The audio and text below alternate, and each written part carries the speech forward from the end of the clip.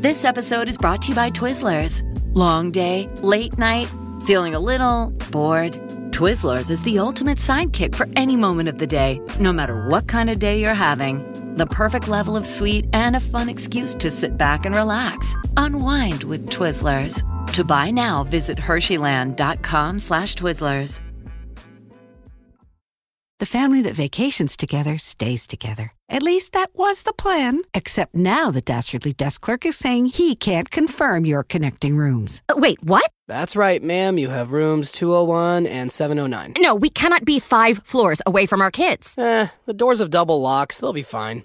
When you want your connecting rooms confirmed before you arrive, it matters where you stay. Welcome to Hilton. I see your connecting rooms are already confirmed. Hilton, for the stay.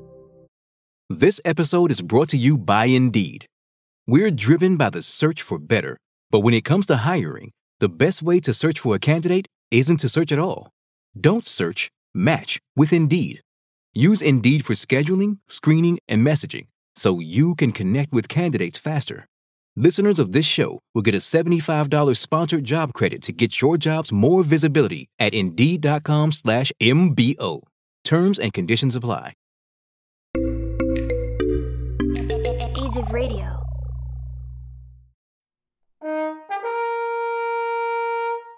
Coming up, no longer protected by his exemption, Kaji is conscripted into the army. His humanism survived its failure in the labor camp, but can it survive the horrors and humiliations of life in the Imperial Japanese Army? All this and a round of rice balls for all this week on For Screen and Country.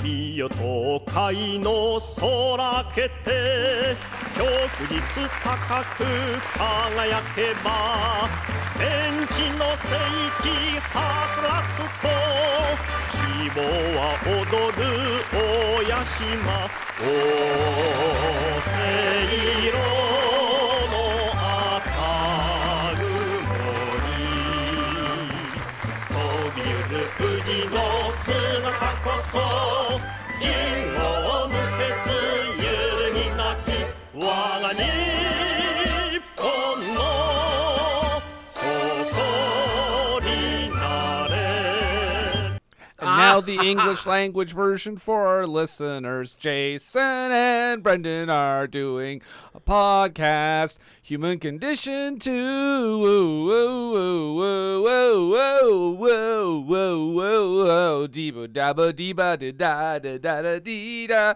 Podcast. Hello to all of our friends out there, our listeners, our supporters, and all the ships at sea. Welcome. My name is Jason. That over there is Brendan. I'm pointing at him.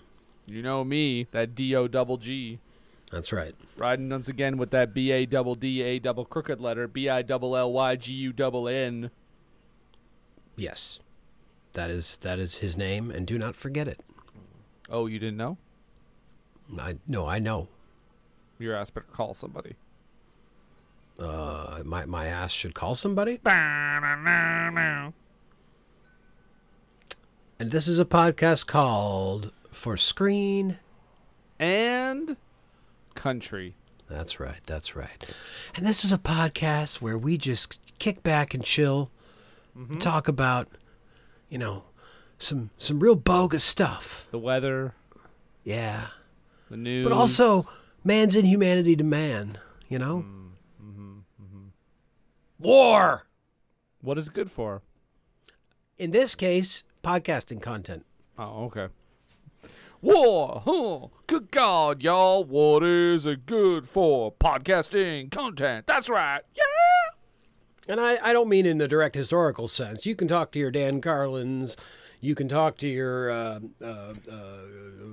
guy that does the Mike Duncan's Revolutions. You can talk to Mike Duncan. I thought you were going to say you could talk to your damn Carlins, like you were saying, like you're George Carlins, but you were angry about it. Like you your talk damn to Carlins. Your Well, damn, no, I mean talk to your damn Carlins. Carlins. That includes George and Dan. Okay. They're not related, but they're both named Carlo. What about Jeff Garlin? Funny guy. Maybe don't get too close to him. What about Carlos Santana? Fine guitar player with bad opinions. Wait. Jeff Garlin, don't get so close to him. Did he do a bad thing? He's a bit of a fondler, I think. I think he gets a little too close to people. He's one of these over actor guys, maybe touches people too much. I know he made a lot of people uncomfortable, and that's why he was not allowed to finish out the last season of the Goldbergs.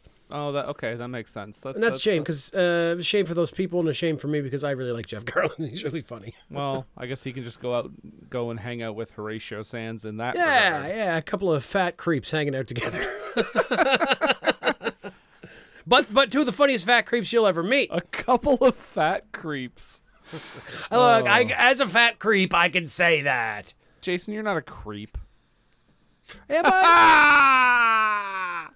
You get it? That's right. I don't. Oh, okay. So, podcast. Look, this is enough fucking around. We got to get down to business. And the business that we have on this podcast, Brendan, is the business of war movies. And the business of which of those war movies is great, as ordained by Paste Magazine. And we confirm that fact or not in podcast form. You know, never have I ever heard a more convoluted, more detailed, but yet confusing breakdown of a podcast premise than ours every single week. Look, if everybody knew exactly what it was right out of the gate, would it be that fun? I don't know. I'm biased. I think people can pretty much figure it out. They're dummies and they watch movies and they talk about it, and then you get a free download, and we brighten your day because we're good people. We're good people. Jason likes to say, this is how Jason likes to say, and I don't personally agree, but he always likes to refer to us as a couple of nice guys. That's what he says. He said, we're just a couple of nice guys, really nice guys who deserve nice ladies. I usually like to sing it. We're some nice guys. Look at our hats. We're some nice guys. My lady is allowed to relax. I'm like that guy, and I'm like Riverdance in his movie where he had to like trade his hat off with a woman who gave him another hat for no reason in the middle of the scene. If you wore one of the hats that he wore, Brendan, I think you would look as foreign to hat wearing as he did.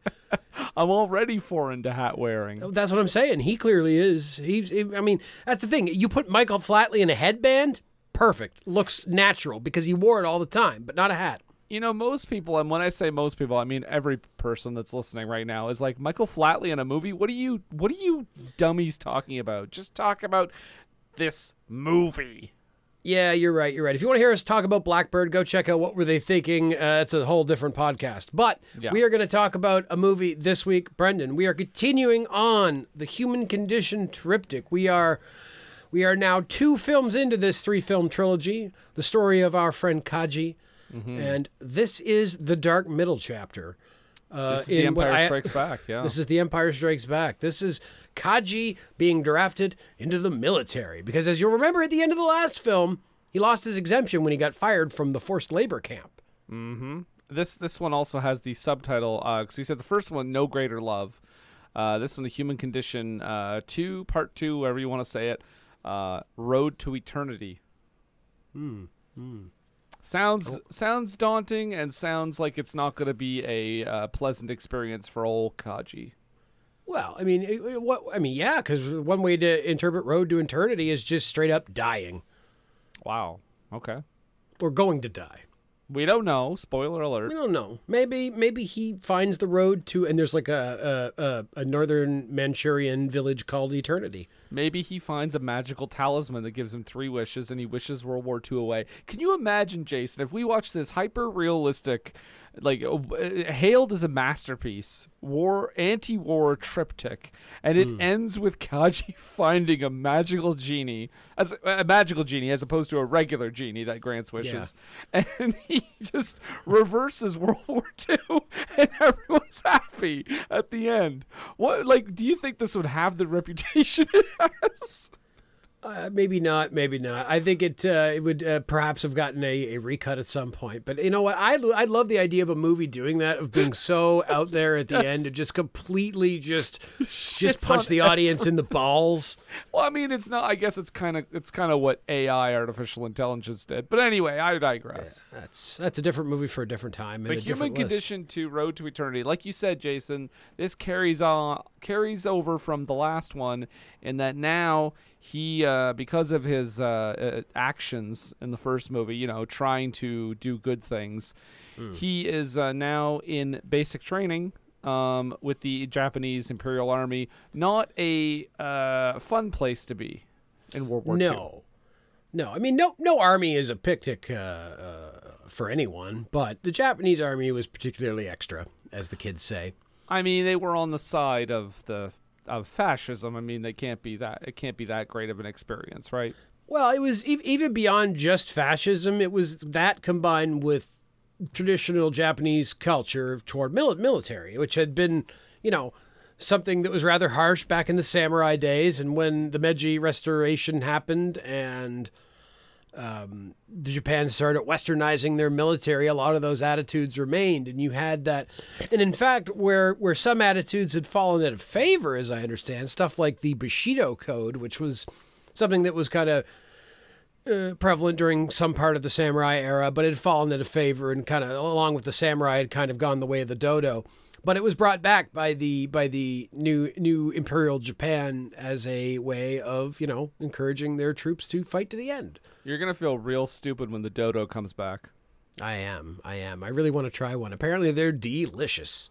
That's, you're the reason we can't have nice things, Jason. Look, I just think that if we're going to bring animals back from the dead, I think that's fair. We should eat them? If we're going to play God, we should at least eat them. Well, I'm at least glad that's your feelings on hunting as well. So I'll take it for I'll take what I can get. Absolutely. But here we are, Brendan. It's the Human Condition Part 2. Kaji's been drafted into the Imperial Japanese military, a famously brutal organization, for training. Now, Kaji's a little older, I would say, than your average buck recruit. Were you going to say than your average bear? But this is 1943, so they haven't totally gone through their reserve of available people yet. Certainly in the second half of this movie, we'll start seeing older folks being drafted into the army because it's 1945. But we're in 1943 at this point. Yeah. And Kaji leaves one terrible existence for another, although he essentially now is the prisoner in this experience.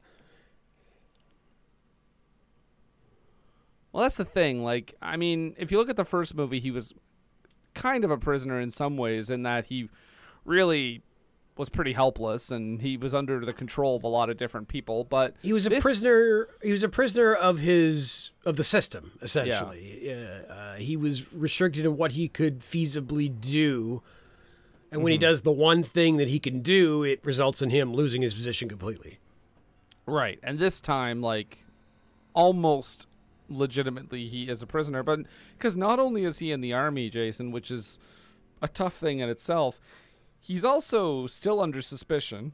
Yeah. He's also still under the guise of, like, they could throw me in jail at any time and I wouldn't even know it. I mean, they're calling him, left and right, they're calling him a red, a communist. They're referring to him as a traitor, a deserter, all this stuff. Yeah, it's pretty rough.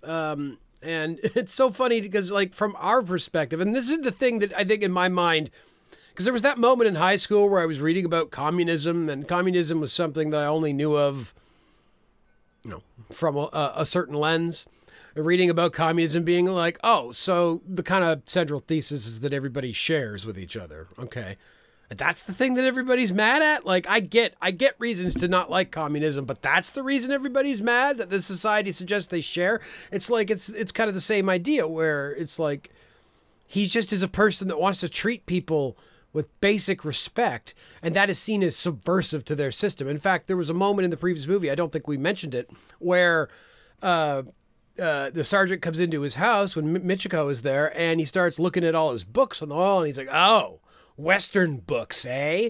I see somebody's been doing a little reading. And yeah, like that he's getting subversive ideas from outside his cultural sphere of influence.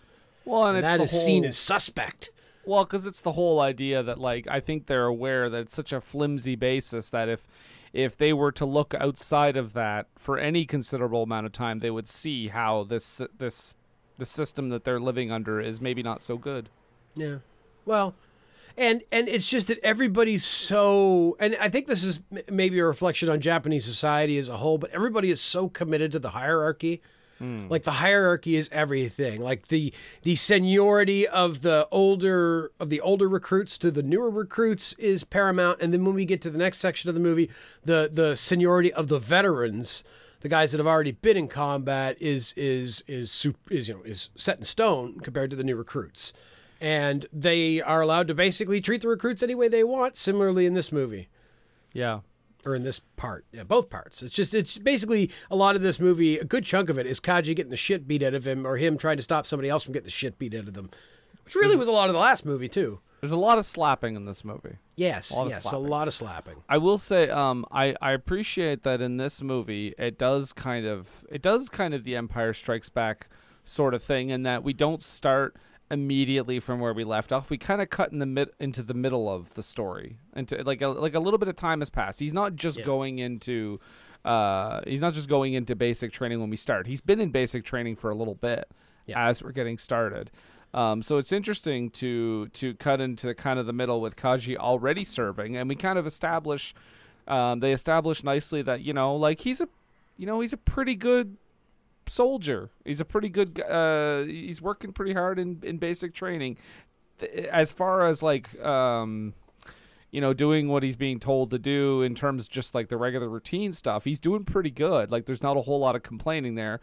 It's just that, of course, you have, as we said in the last movie, the people in control that are maybe not so fair to the people that are not in control. To the point where I think there's a line early on I wrote down because I said, okay, this is going to apply to a lot of things, I feel. But someone says, logic won't get you anywhere in this army. And if you remember the last movie, a lot of he wrote a thesis that was very much like, logically, this is what we need to do to up the production, is to treat people like people. And essentially, this is a shorthand way of saying your theory also won't work here. Like, it's not gonna get you anything. But it's also kind of weighted oddly too, because it's almost like they're telling him, like, if you want to get anywhere in this army, like almost like if you want to be promoted, if you want to lead, you can't use your hard left theories about treating human beings not like animals. No.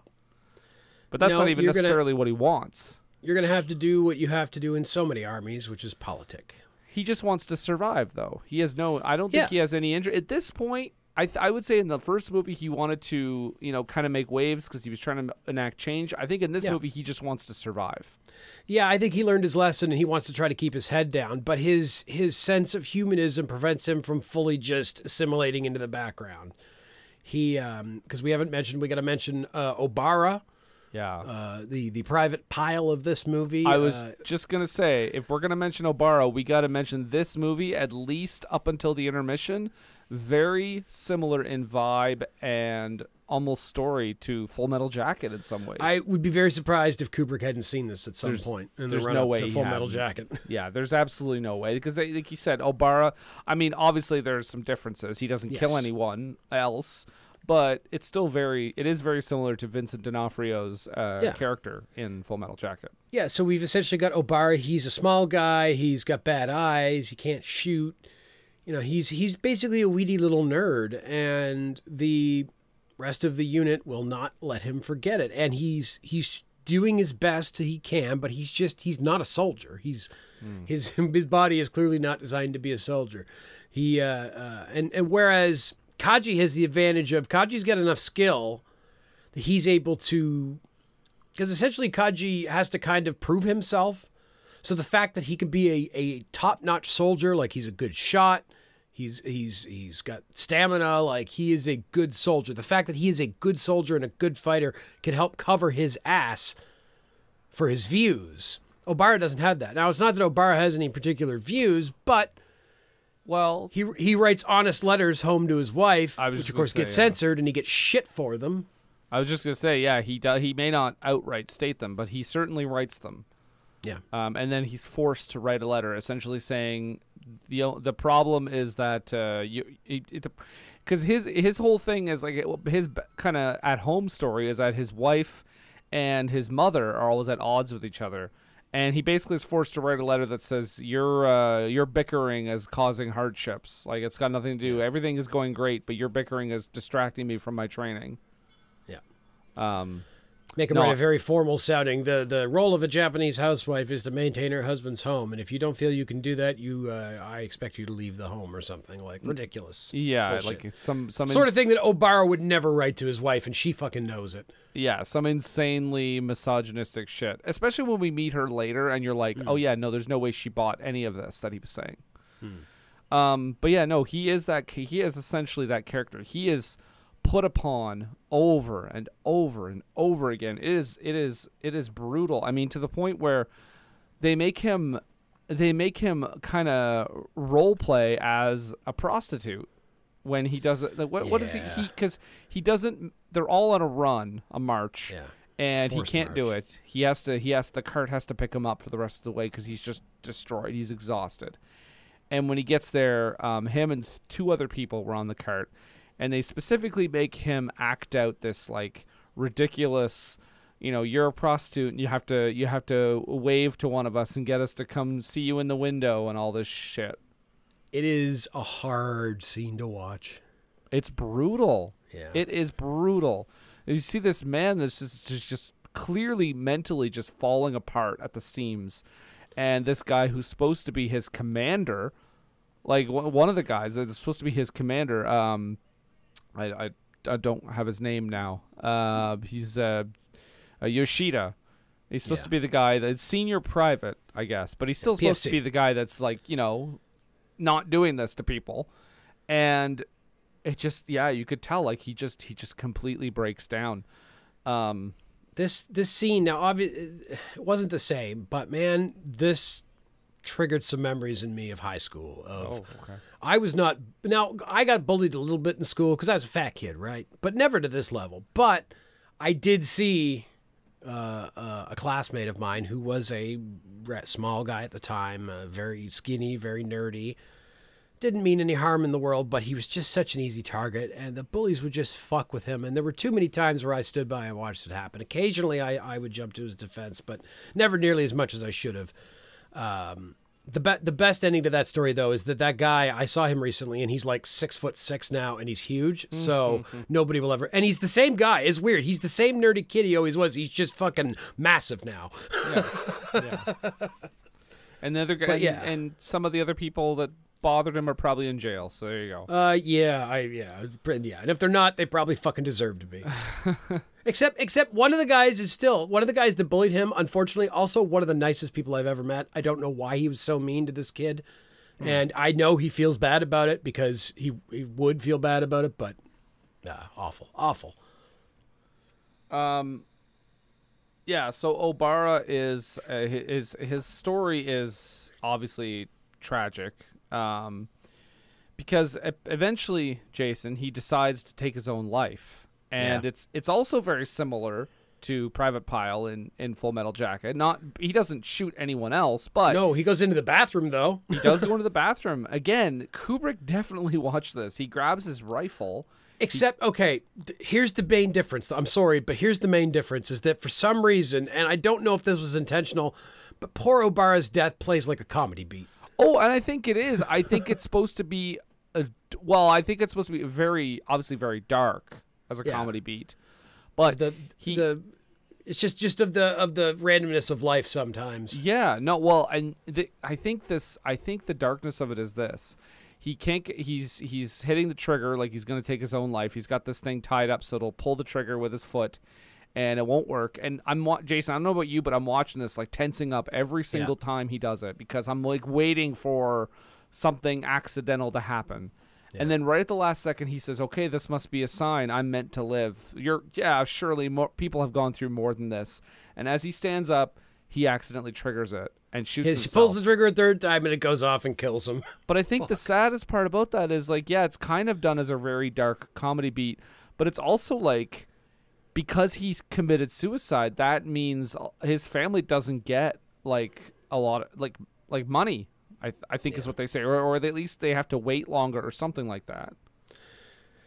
Yeah, because you know what, you could commit suicide in Japanese society to save your honor, but I think there was a process for that. You couldn't just do it. You had to be witnessed or something and do it a specific way, whether that was the harikiri type situation or what. But yeah. So that's interesting. So it's like not only does he, and then you knowing the truth in that is that he in that moment was like, no, I want to live. I think that's the most tragic part of the whole thing, is that he did decide at the last moment he's going to stand up, maybe not stand up for himself, but he's gonna stick with it and maybe make an effort to stand up for himself a little bit. I mean, I can imagine what he was, because the fact that he tried twice, two times, he was willing to end his own life, and he did it. And for someone to try once is one thing. And it didn't work, and then yes, because I mean, yes, I don't know what reasonable person wouldn't think, maybe I shouldn't die at this point. Maybe there's a good reason for me to live. Maybe I should take advantage of this, whether that's God or whatever. But yeah, man, poor Obara. Yeah, it's he's definitely the there's a similarly tragic character to the first movie, of course. And by the way, his wife, she seemed pretty awesome. Like, he was the kind of character that if this were a cartoon, he would have like an overbearing fucking like rolling pin carrying wife, with an apron, and then a crazy mother who and they were always at each other's throats. But no, she struck me as a bit of a stronger woman maybe than Michiko, like a harder woman, like seasoned. A more peasant woman, seasoned woman. Well, because later on when she shows up, and tough as nails. Yeah, obviously they're not telling her the truth. They're not telling her anything. They're just saying, like, it's probably because of what you were doing. You're arguing with his mother. It drove him to blah, blah, blah. That was probably part of it. And Kaji has to go along with this as well. Because if he stands there and starts talking about that, I mean, they're going to fucking put him in prison or whatever. But and just for her to look at him in the eyes, too, and say, can you just tell me the truth? And he says, that's what it is. Like, it's a brutal scene. And that woman, for her brief time in this movie, is a great fucking performance. She does. Yeah. Oh, and by the way, Japanese army, and along with all the beatings, when Obara kills himself, the unit gets punished for that. And they have to look at his body. I mean, covered, but like they still have to do all their like morning exercises or whatever with his body right there. Well, they're making them like do like a push-up stance and hold it. Like they're basically torturing them at that point. Like, yeah, to toughen them up. Take him to the top of the mountain, as the boys in the back might say. And they just keep saying, he was weak. He was weak. This is our job to weed out weak people like this. There's no sympathy whatsoever from a single person other than Kaji. I think they're fucking Spartans over here, babe. Yeah, and it's interesting just knowing and seeing what happened in the first one, because we do have a lot of scenes of Kaji trying to help this guy. I mean, when they're marching and he keeps falling, he's helping him, and then eventually he slaps him, not hard, but he slaps him and says listen, you've got to get up on your feet. The beating you are gonna get will be unlike anything you've ever experienced if you don't get up. And he's simply I can't. And even later, Kaji says, I should have just stopped with him, and then at least maybe I could have helped him, because I would have went through the same thing, and we could have had we could have helped each other. But he says, but I didn't. And I feel like these are adding up throughout this series. I feel like all these little moments that Kaji realizes he made the wrong choice. It's the moments where he has to sacrifice his humanism for pragmatism. Yeah, I feel like all these moments are weighing on him. And I mean, I don't want to talk about the ending right now, but clearly we do get a bit of a breakdown there. But I think in the third one, I think it's really going to come crashing on him at some point. It's got to. I mean, its psyche can only take so much. Yeah, he's going through a lot of trauma through the course of these two movies so far. Yeah. Also, so we talk about Obara, I just want to mention too, Michiko is in this movie briefly. Not a lot, but she does have, again, one of the more interesting parts of this movie because, and I wondered about this too. I said, there's no way this is like protocol because she goes to visit him and they allow it to happen. And they even give them the storeroom for the visit. And obviously implying that it's like a conjugal visit. I saw the lieutenant reading his letter, and I was like, fuck, you don't write to your husband's unit commander. This guy's going to get so much shit. And then she shows up, and I just was cringing the whole time, thinking like, oh, the poor Kaji, he's going to get beaten terribly. But they treat him very well. And I think, I don't know, I think it must be, it's like, well, he's married, right? So they feel like obliged to let him have a conjugal visit with his wife who's there. I think there's something more sinister to it, though. You think so? Well, first of all, I gotta say, like, I don't think you can get too mad at the character for writing that letter. I mean, she doesn't know what's gonna happen. She doesn't. No, but she's not in the know. And as we saw in the first movie, he keeps her in the dark a lot. He keeps her like a mushroom most of the time.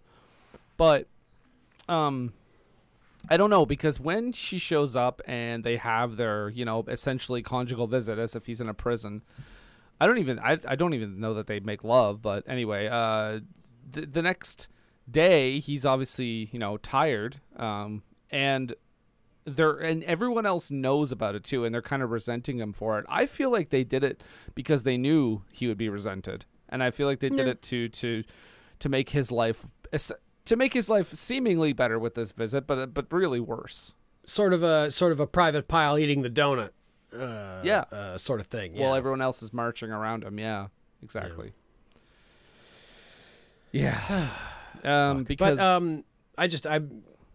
hadn't thought of that, but yeah, you're probably right. It's probably a way just to fuck with Kaji because everybody just seems to want to fuck with Kaji because, again, he wants to treat people with kindness, and that is seen as a weakness by everybody. What a fucking around. Asshole.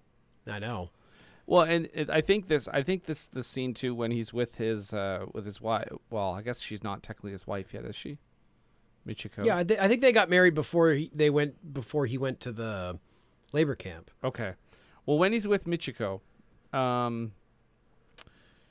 there's a scene that really kind of it's an oof. It's a hard hitting one because when you first hear it, you don't think it, but she keeps saying, like, you have to promise to come back alive. You have to promise to not die out here. And he says, yes, I'll come back alive. Of course, I'm going to come back to you. But then he says, can you remove all your clothes? I want to etch it into my brain so that I never forget. And right there, she starts crying. And it's not because she's uncomfortable. I mean, that's her husband. She's fine doing that. I think it's the moment is like, oh, he doesn't actually believe what he's saying, that he's going to come back to me alive. And I think that's her kind of really realizing that in the moment. See, I read that, though, as him wanting to burn that image of Michiko in his mind so that he would remember what he was fighting for. He wasn't out there fighting for the emperor or for the expansion of Imperial Japan. He's out there fighting to get home to Michiko. Like, that's his plan. That's what he wants. And what that image is for him. That was my view of it. No, I can see that, too. I do think there's part of him, though, that's like... Yeah. Because the reason I say that is because of her reaction of just like bursting into tears. Well, and he's not stupid. He knows the chances of him coming back are pretty damn slim. Yeah. Jack and shit and slim and you know what I'm saying. Catch that phrase. Especially as, I think by this point, by like 1943, like the Japanese had a lot of success right out of the gate, but by 1943, I think Midway had already happened. And the tide had turned for the Japanese army. And at this point, it's part of the island hopping campaign. That grinding warfare as the U.S. made its way to the home islands. Well, and you can kind of see in this movie how the morale is definitely lowering. Because I think the further we get into the movie, the more desperate and the meaner they're getting. Yeah.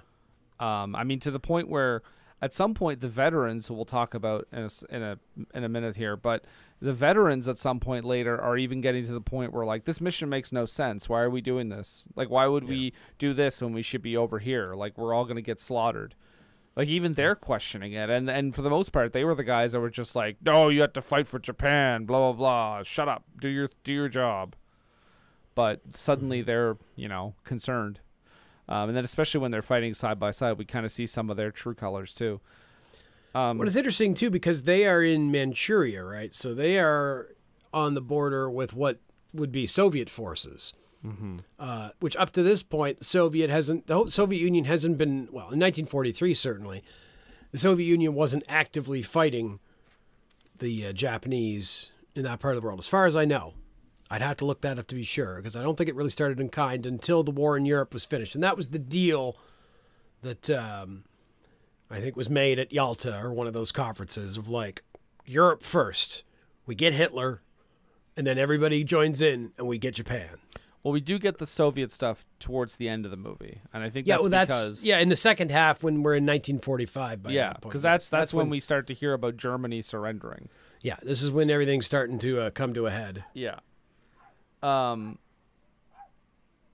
So the veterans, Jason. How would you describe these vets, as they're called? Upperclassmen, fucking just guys that have been around for so long, and they've all had the shit beaten out of them over the years, and they've just become the bullies that their superiors used to be. So if they're this just was part of the cycle of violence. If this was Revenge of the Nerds, they would be the jocks. Yes, 100%. And so which one would be that crazy one that's like, well, I hate nerds? Actually, I don't know if jocks would be right, because it would be like if the jocks beat the fuck out of all the nerds, and then the nerds turned into jocks and beat the next generation of nerds. So well, hey, you know what? I don't know. Maybe that's the sequel. I've never seen Revenge of the Nerds 2. That's true. I haven't either. I think I saw Nerds in Paradise, because that was rated PG-13 and I could rent it. I'm sure it's a classic film you remember all of. Yeah, no doubt. Yeah, oh yeah. Every minute. I mean, I'll say this: it probably has 100% less rape than the first one. I would say I would be willing to put money on it. But yeah, these guys are real bad. I think almost like even worse than like the guards and stuff that we get in the first movie, because in this one, these guys are there's no real rhyme or reason to this. They're just kind of awful to everyone. All the privates anyway. Yeah, they just think because they're more superior, they can just like take advantage of them and beat them up and shit. They take their food. Yeah. They take their food. They don't get any meat because the veterans decided they wanted another helping. So Kaji's basically in that part of the movie where Kaji has come into this camp. He is not training, but he's like basically commanding these new recruits, right? He's a PFC at that point. Yeah, exactly. And he's doing his best to kind of train them his way, but also protect them from the veterans.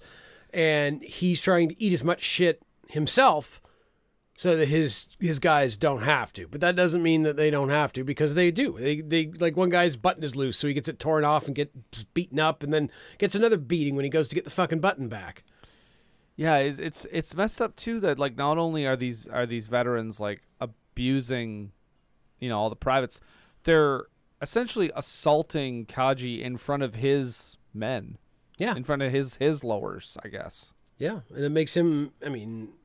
Yeah, normally you wouldn't want that to happen because it makes you look weak. Yeah. But I think Kaji's men also kind of get what he's doing, because he's probably very different than any other Japanese PFC that they'd encountered. Well, and we have all the like some of the very few kind of positive upbeat moments is when you see him with his troops, because he's very much he's very like he's pretty casual to a point. I mean, he's still a leader, and he's still telling them, to salute and all that stuff. Yeah. But he does tell them, like, when they use slang words around him, he kind of goes, well, that's fine, but like just make sure you don't do that around certain people, because they will just ruthlessly beat you.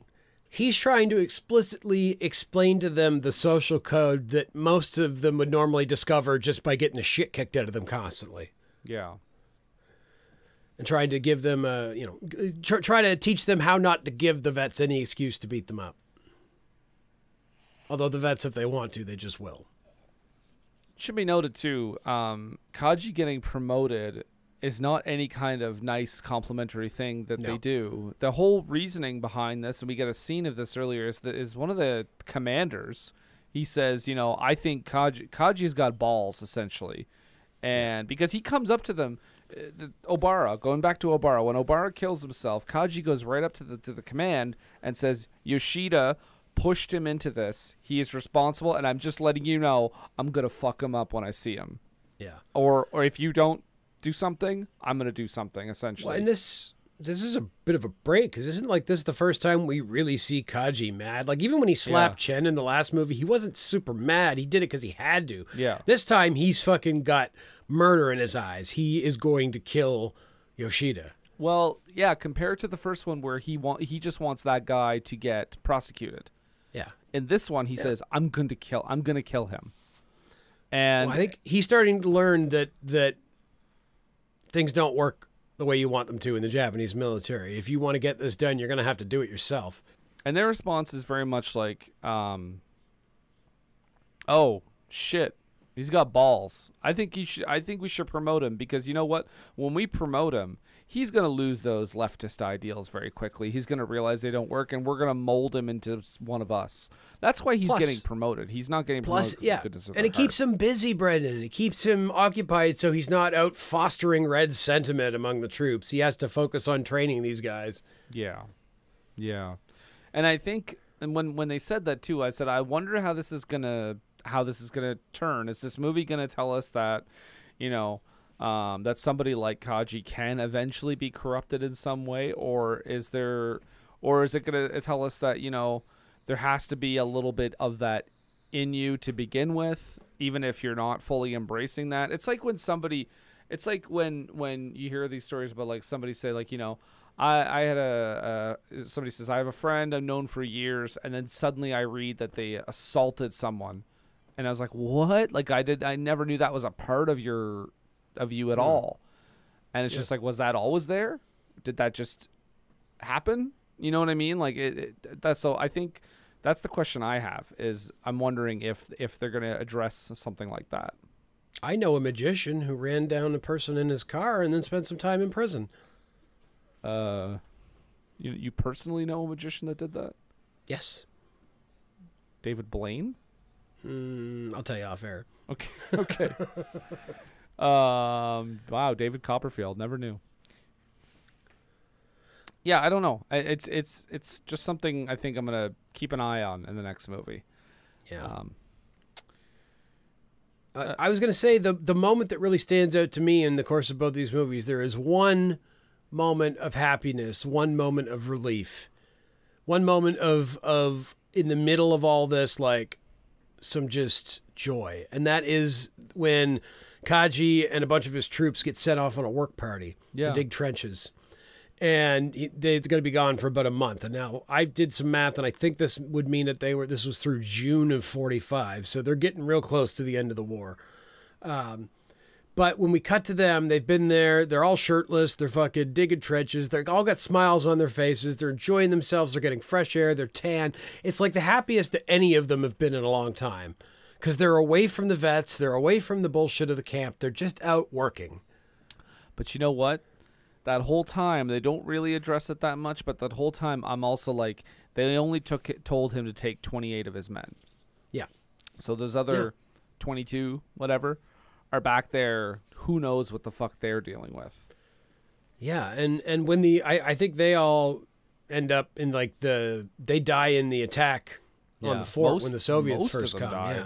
Yeah. Almost well, no, most of them all do, but, like, those ones that were left back there died during the initial attack that they're not there for. Well, we even have a guy coming back from the first movie, Kageyama, who was in the first one, and he's like the new, he's like the commander he's like Kaji's boss, where he's somewhat sympathetic to him, like he's not a monster, but. I mean, he comes back, but then we find out off screen that he was killed as well. So yeah, but yeah, no, that is a nice moment. And like I said, though, it's like this movie, it's like it gives you that nice moment, but at the same time, in the back of your head, you're like, don't forget about this. It's like the first one, we had a brief, nice moment where him and Michiko got to leave, and they were kind of enjoying their day for a while. Until it obviously got cut off. But even before it got cut off, you're still thinking, like, oh, what's happening at the camp now that he's not there to mediate, What shit is going to go bad, Yeah.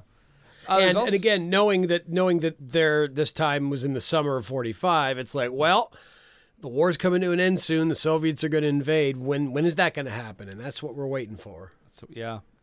We also mentioned we didn't talk about Shinjo. Yes. Character Shinjo, who makes it. He escapes. He runs right across the border.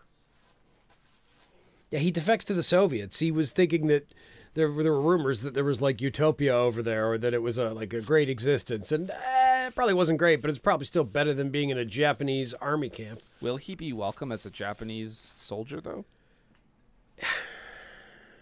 That's a good question.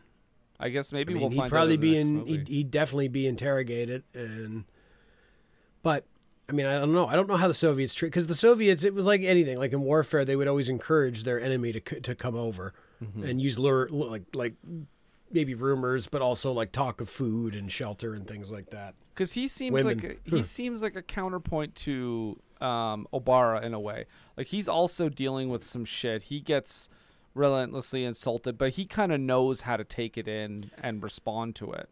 He's doing the same thing as Kaji is. He has the physical ability to be a good soldier and thus help avoid, because he clearly has questions about his loyalties and about his ideology and whether he's a Red as well. So, and clearly he's willing to defect to the Soviets. So, is he must have a little bit of Red in him? Is he not? And maybe this wasn't him in this scene, but is he not in that scene where they go to that village?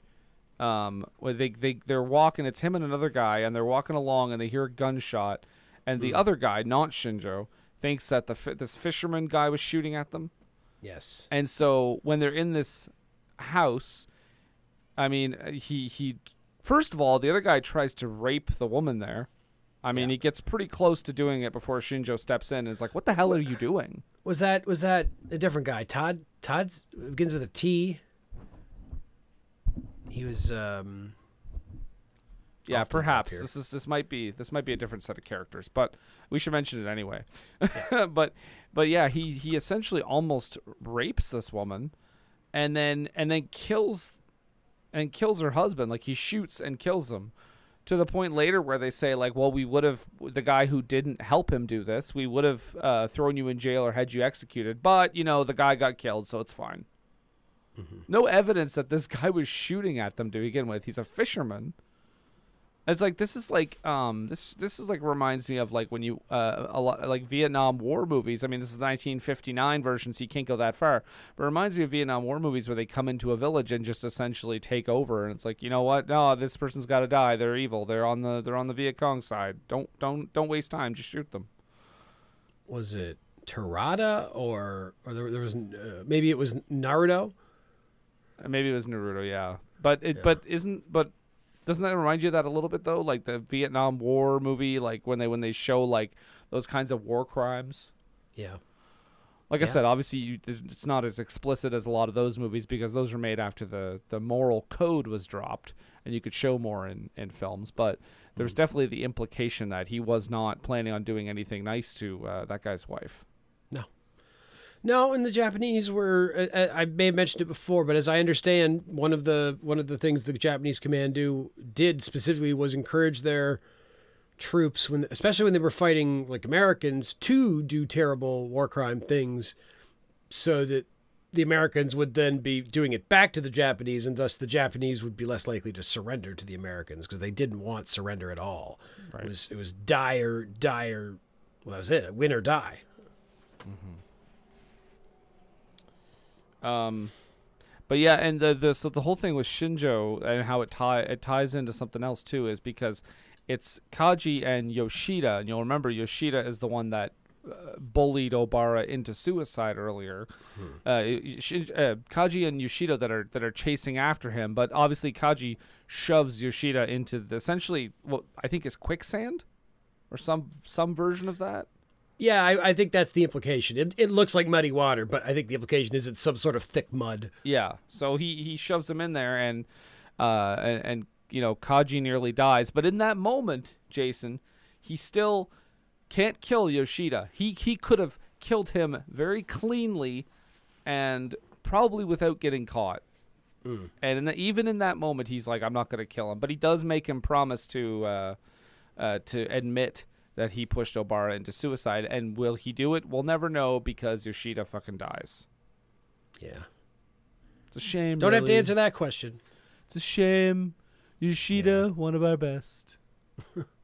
Private Yoshida, folks. PFC. We love him, don't we, folks? Strong military man. Strong man. Good ideas. He loved rooftops. Only loved his troops, folks. Only loved his troops. Did the best for them. If he committed one crime, it was loving too much. And as well as the many war crimes. And maybe coercing someone into suicide, but mostly loving too much. Loved his country. Big circle with a white background. We love the Japanese flag, don't we, folks?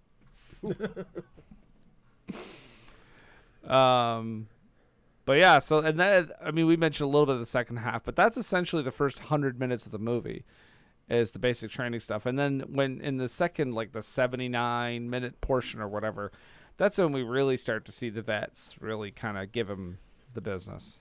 Yeah, and we finally do culminate in a battle scene at the end of part 2. Yeah.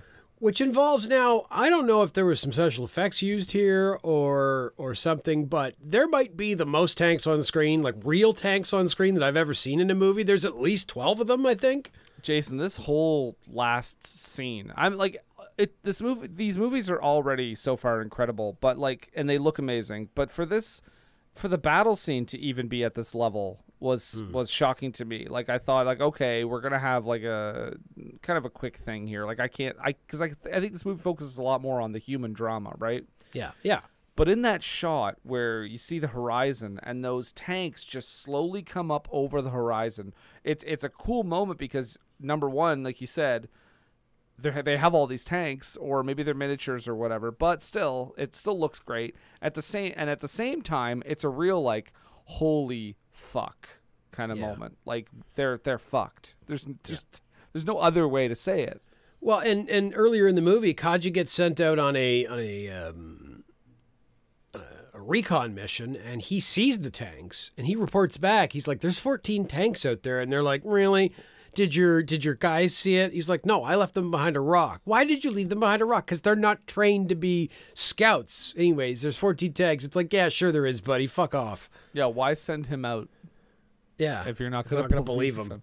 But that's not me saying the realism of the movie. That's me saying I believe that they would do this. But I'm just saying, as a real history thing, why would you do that? Yeah. Yeah, and it's a brutal battle to the point where when they're called away, by the way, to go to fight, there's a bunch of them that don't even have fucking rifles. Yeah. Because they're saying... Just tell them lash a bayonet to a branch. Yeah. And it's like, wait, so you're not going to give us guns? It's like, listen, I don't choose when we go to war. Let's go. Like, no contingency plan whatsoever for if we suddenly go to war. There's no weapons supply or anything like that. Yeah, and there's even a moment. There's a moment in this movie too. I know we talked about Kubrick watching this, but I feel like Masaki Kobayashi might have watched All Quiet on the Western Front because there's a moment with somebody gets their arm taken off, and it's a quick shot, and it reminded me so much of that shot in All Quiet when it's on the fence. Yeah. But yeah, I was reminded of Star Wars. You got reminded of Star Wars. Yeah, because remember when Ben cuts off that walrus man's arm in the beginning of New Hope? Yeah. That's the one thing. George Lucas watched all 9 hours of this movie and was like, that's the thing I'm going to take from it. You know what? I wouldn't be surprised if George Lucas had also seen this movie. Hey, he's watched a lot of Japanese movies. I mean, come on. He's watched a lot of Kurosawa. It wouldn't be surprising if he watched this movie. He's watched a lot of dog movies like The Dam Busters. His favorite dog character. That was what he had that dog in mind when he created Jar Jar Binks. Yeah, he's like, can I use the same name for this alien? George, I don't think that's a great idea. Okay, well, I'll just get Ahmed Best to be really stereotypical, and I'll just give him the same name as the dog in the Dam Busters. No, George, I think that's a real bad idea. Coke Zero. 2 sugars. I like that Ahmed Best has been, as an actor, been rehabilitated. As Jar Jar was not his fault. It was not his fault. And he's also he did what he was told, and he also now shows up as a couple other roles in Star Wars. And let's just put the brakes on for a second too. Jar Jar Binks is not even close to the worst thing that's come out of Star Wars. Come on. I mean, he's up there. He's annoying, but like we've had plenty of dumb shit from those movies. I mean, they are movies for children. At the end of the day, is it really ruining our lives? Like so many people claim that Jar Jar Binks is like the epitome of evil. Brendan, it's the entire reason I didn't get laid in my teens. Oh yeah, that's it. That's the whole reason. Yep. Yeah. Well, you were. I was always going on about Jar Jar Binks. Yeah, you were running around with your underwear on your head, but it all had to do with Jar Jar Binks. I was trying to get Section 8 from school, but it turned out Section 8 wasn't a thing in the school system. So. But yeah, so this whole battle scene. I mean, his buddies, his comrades, they're getting killed left and right. People are losing their minds and jumping out of the trench and running. People are trying to give other people bullets and getting shot and killed immediately. Things are blowing up. Tanks are firing. And then this is the moment, Jason. This is a real big moment in Kaji's, I think, humanity, or maybe, in detriment to his humanity, is that he has to kill a Japanese soldier to save himself and another Japanese soldier. Yeah. Because he literally has to choke one of them to death. Yeah. Because he's trying to stop him. Yeah, this firing. guy's going crazy. This guy's trying to attack them and yell. Yeah, and the three dudes in a foxhole are not really going to be able to take out one tank, let alone the many tanks that are out there. Yeah, so it's like a moment he's stopping him. You don't even realize it as it's happening, but then he starts like foaming at the mouth, and Kaji realizes obviously what he's done, and then he almost kills the other guy who gets mad at him. Like he starts choking him out a little bit. And then as you kind of, the scene kind of goes where Kaji is getting up after everyone's passed, and he's yelling to see if anyone's still alive out there, and it doesn't look like they are. It looks like he's all alone, a prisoner of his own mind. You look just like Buddy Holly. Oh, Mary Tyler Moore. Is that what you were saying? No, Brendan. What I'm saying is that at this point, Kaji was a hitchhiker on the road to eternity.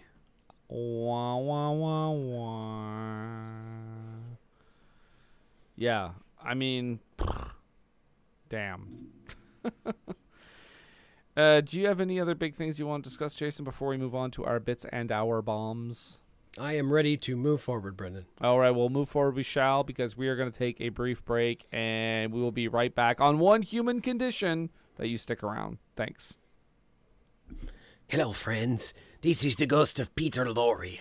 You know, when I'm bored up in movie star heaven, it's very different than Republican heaven. We don't tell anybody about it, and we can get a good drink there. I like to listen to podcasts because there's nothing else to do. And when I listen to a podcast, I listen to For Screen and Country because it talks about movies that I might like. A lot of them are very old. This is Peter Lorre saying, Age of Radio is a thing you should look for.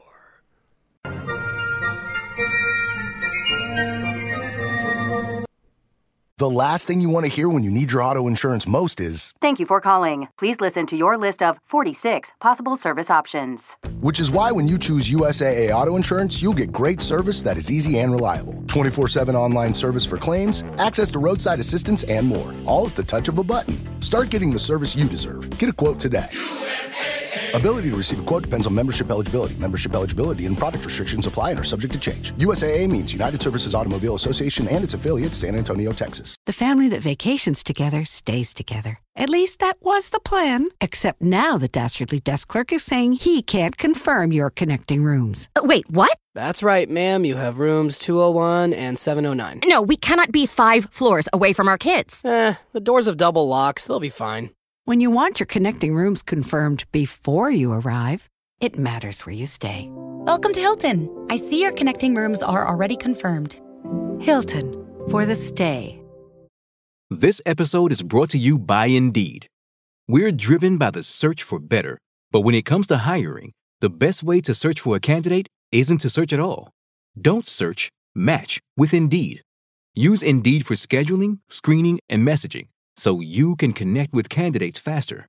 Listeners of this show will get a $75 sponsored job credit to get your jobs more visibility at Indeed.com/MBO. Terms and conditions apply.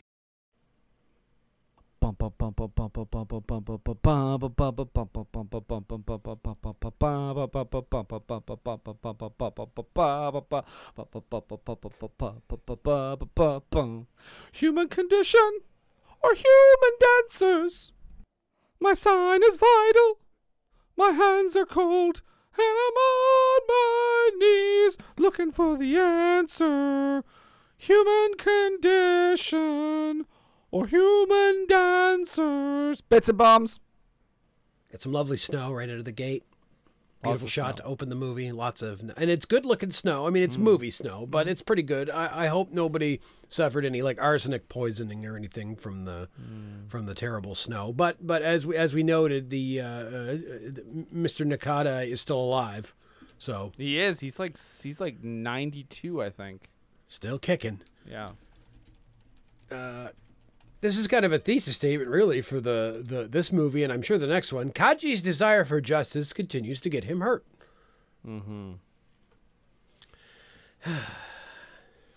If they straighten up, they could be our best soldiers. Again, trying to avoid some suspicion by just being good soldiers, so that they can't complain about that. I noted they're utilizing again those big like wide open vistas for the exterior shots, like when they're out on the field or they're marching or whatever. You can tell, like you can absolutely tell this is shot on location. It's beautiful. Real backgrounds, beautiful black and white cinematography. It really stands out. It looks like an epic the whole time. Yeah. It does. Beautiful long shots, like where you see like the silhouettes of the soldiers in the distance. With some of that in the first movie, but also with the workers, but also with the soldiers in this movie. Yeah. The beatings are bad enough in this army. That would be enough to fuck up a person. But the humiliation that comes along with it, the as we pointed out, the whole scene of forcing Obara to act like a prostitute and beckon to people, just fucking sick. Yeah, the mental abuse is worse than the physical abuse. How does that make a better soldier in any way? Doesn't. All that does is get you fucking private piled, which Yoshida was lucky that Obara didn't fucking do that to him.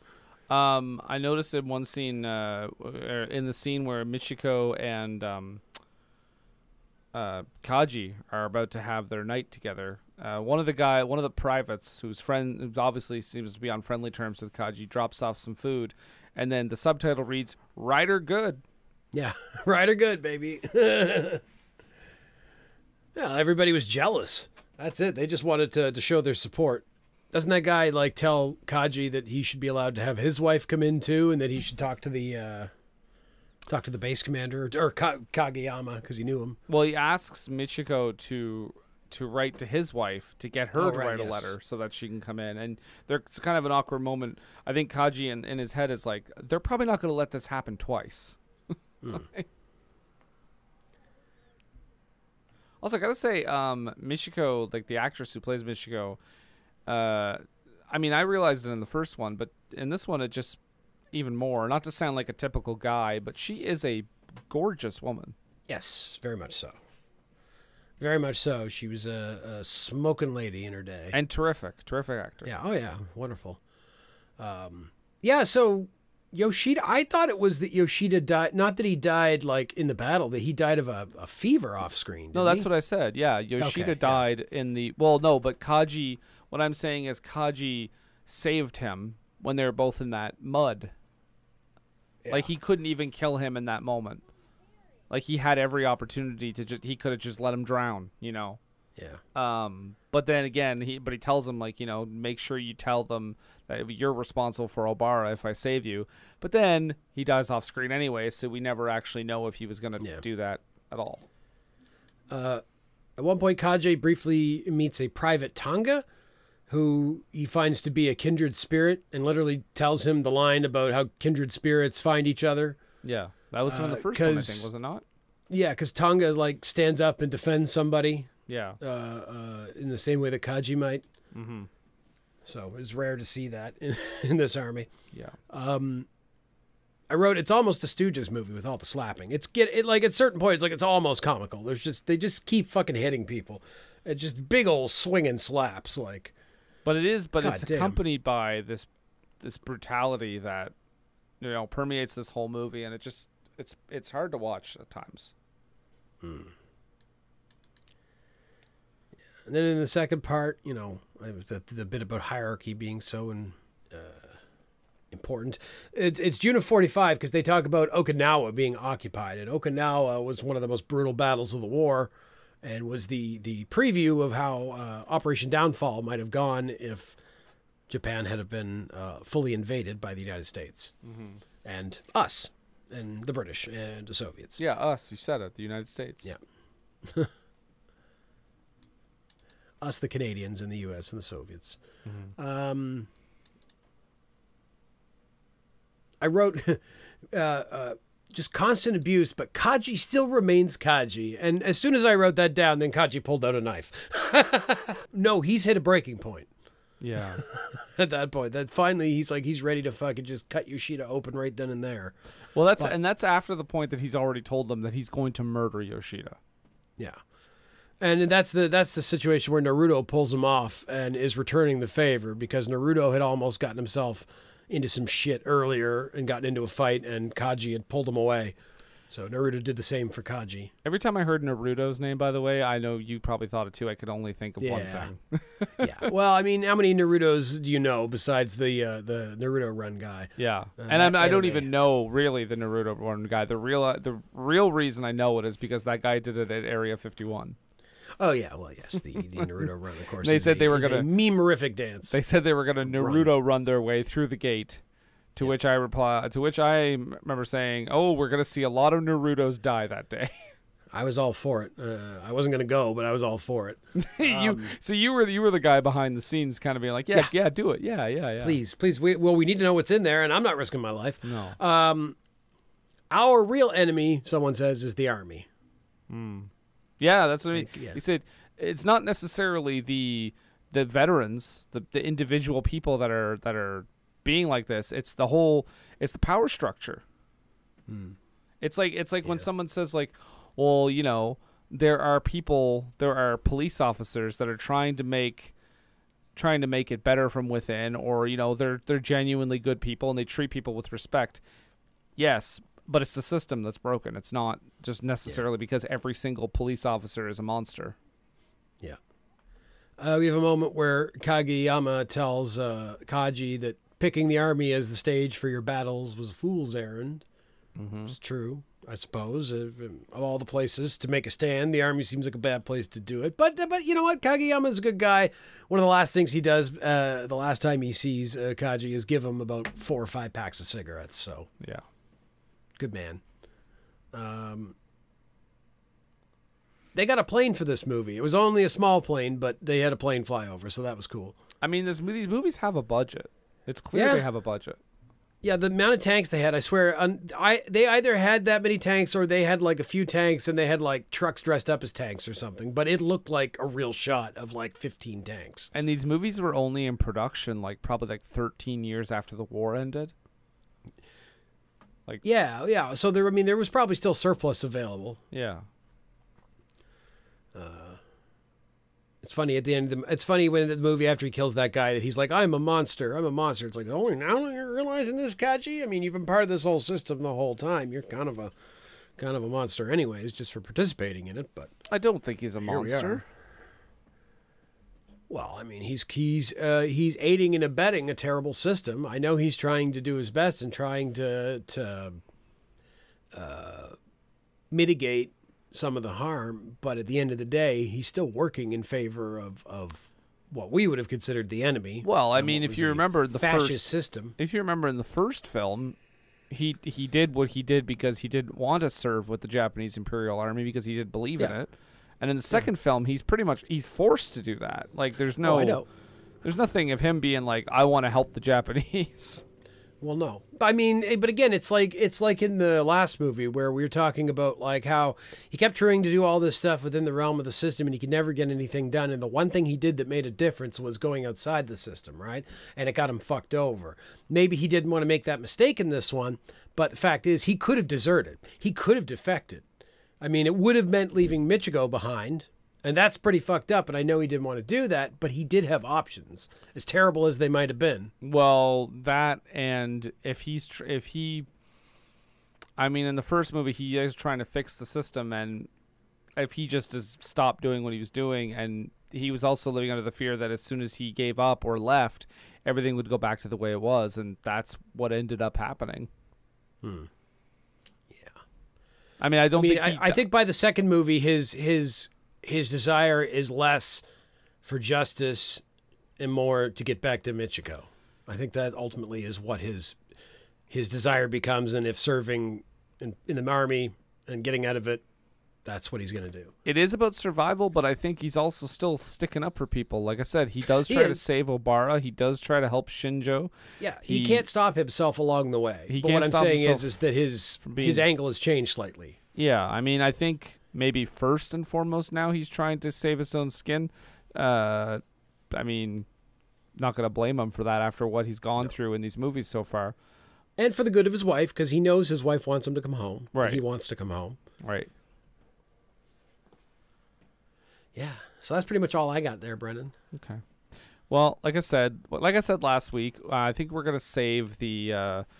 if there's any like trivia stuff behind the scenes stuff about the making of the movie, I think we're gonna save it when we get to the end of this whole thing, and get to the end we shall, Jason, because next week we are going to tackle the final chapter of the Human Condition, the third one. That's what it's called, the Human Condition, the third one. Yep, it's a great subtitle. It's perfect. Yep, there actually is a movie. I think it's called. Literally there's a movie called The Witch, the second one, and it's not a comedy. So, is it a sequel to The Vivitch? No, it is not. It's completely separate from that. I mean, I'm sure there's been a million movies named The Witch over the last century. Witches of Eastwick, Which Way to Honolulu, Witch War, and that's a Monty Python-esque play on words. Which country should we invade next? Which country? Yeah. Well, Jason, next week we are going to take, we're going to take on the final chapter of this triptych. We are going to talk about the human condition, the third one. It's actually called A Soldier's Prayer. After the Japanese defeat to the Russians, Kaji leads the last remaining men through Manchuria, intent on returning to his dear wife and his old life. Kaji faces great odds in a variety of different harrowing circumstances as he and his fellow men sneak behind enemy lines. So we are going to get, this is it. We're going to find out if he's going to make it, if it's going to end well for him, or if it's going to end in tragedy. We'll find out. Well, there's only like a month left before the Adams bomb. Adams bomb. The Adams bomb. That's the Governor's General. The Adams bomb. Was that what the Blink-182 song "Adam's Song" is about? Yeah. No, it was about Nagasaki specifically. Yeah. I throw a bomb at Japan. No, that's terrible. Fun fact that I learned. Did you know? So you know how in Oppenheimer they test a nuke, right? Yeah. The Trinity device. So that was the basis for the is it Fat Man? The Fat Man nuke, which was the nuke they dropped on Nagasaki, right? The first nuke, the one they dropped, the little boy that they dropped on Nagasaki or on Hiroshima, they didn't even test that because the design was so simple that they believed we don't even need to bother testing this. This is just going to fucking work. Wow. And it did. Whereas the Trinity device needed to be tested because it was such a precision assembled thing. You remember in the movie they assembled like that sphere, right? Like it was a very specific way they were doing it to do it that way. Yeah, the scene of them testing it, the testing scene in Oppenheimer is a little bit memorable. Yeah. Yeah, it's a good spot. It's a good scene. It's one that sticks out still for me. But yeah, so Jason, we're gonna talk about the human condition, the third one. I keep saying that, because it feels weird to me to say the human condition 3, but I guess that's what it is. But before we move on to that next week, Jason, tell me Final thoughts on this second installment. I mean, the hit continues. The hits continue, ladies and gentlemen. This was very good. I really appreciate diving more into the military side of things and seeing how Kaji's dealing with it. It reinforces how terrible a place the Japanese army was in the 40s. And I really want to see what happens to our pal. I want to see if he gets out of this. Yeah, I don't have high hopes for that. Yeah. For him escaping But, you know, hey, it could be happy. The human condition could be happiness, Brendan. I feel like that hasn't been the case so far. No, but the nukes are coming, and once the nukes happen, the nukes bring happiness. Jason, you're watching too many, I think, American propaganda films. Nuclear power will save us all. Wow. So anyway, yeah. No, this is it is terrific. It's obviously, again, like I said last week, it's very clear why this is a kind of beloved masterpiece of Japanese film. I mean, it is epic. It is, and again, it's another movie that is just a hair under 3 hours and paced great. Pacing is great. It doesn't feel like it's too long. It doesn't feel like it's right. It's your Empire. It's your Two Towers. Yeah. It's your Star Trek 3, because that was the middle of the trilogy. Okay. It's your what other middle trilogy films are there? It's your Terminator 2. Yeah. I mean, yeah, technically. You know what? I only consider those 2 movies and forget about the rest of them. I liked the last one they did. That was good. It was nice that they made an attempt. Did you see Dark Fate? I did not. Oh, I think you'd like it. It's quite good. Possibly. More akin to the James Cameron Terminator movies than anything else I've seen, other than James Cameron's movies. I just wish James Cameron would have directed it instead of fucking around with Avatar all the time. Avatar 2 was really good, though. I mean, yes, it was enjoyable. Okay, anyway, we're not talking about Avatar. Human Condition. We'll finish. Aren't the Avatar movies technically war movies, Brendan? Yeah, but you know what? Everyone knows about those movies. True. We don't need to discuss them. Not one of them. If one of them was on this list, Jason, I would make a point of doing both of them, but neither of them are, so we're just going to forget about it. All right. They're great movies. Watch them. They're good. But yeah, next week we're going to finish off this trilogy, The Human Condition. But until then, we are going to say goodbye. And before that, I'm going to say, hey, you could check us out on social media. We're on Facebook. Just search for us. We are on Twitter and Blue Sky at FSAC Pod. That stands for Screen Podcast. You can also find us at our home base at Age of Radio. You can go to ageofradio.org/forscreen. Or just find us on any podcast app by searching for our name, which is, again, Forscreen. Ad Country. Right. Jason, what about you? What are you? How can I find you? Where can I meet you? Where is you? What are you? How are you? At Jason D. McLeod on Twitter, on Blue Sky, and on Instagram. I've reactivated my Instagram. You're on Instagram now. Yeah. Wow, it's getting real, folks. Yeah. It's getting real. I literally reactivated it just so I could follow Paul F. Tompkins and Scott Ackerman and Lauren Lapkus. And wow, you really know how to sell the hell of an Instagram account. I'm on there to follow people, so follow me because I'm not doing anything. To follow comedians I like, so follow me and maybe I'll re-Insta or whatever the fuck. Re-Insta. Oh boy, we're going to get you those Learning Annex social media classes. Yay. Yeah, so that's it. So I could just put like whatever age in there, like 14. Okay, fine. Mr. Referencing SNL sketches we watched earlier tonight. I'm not going to let you get that one by on the people. Damn. So we'll see you next week for that. But until then, Jason, I'm just going to say to you, whisper to you, like Dune maybe. Maybe I won't whisper. Maybe I'll talk louder so you can hear me. And make eye contact with you, stare into your soul, and I will say to you, sir, God save the king. And can a fella get some chicken wing? Sounds good. For Screening Country, I'm Brendan. And I'm Jason. Let's go eat chicken wings. Yeah, that'd be really... I really could eat a whole pound of friggin' chicken wings, Brendan. I don't know what to do with that. Bye. Bye. 残酷な天使のように少年よ神話になれ The Screen and Country was created by and stars Brendan Wall and Jason McLeod. The Human Condition, Road to Eternity from 1959 was directed by Masaki Kobayashi. Goku Koshin Kyoku and A Cruel Age's Thesis, the theme from Neon Genesis Evangelion, served as this week's music. This has been an Age of Radio production, copyright 2024. まだ知らない痛いけな瞳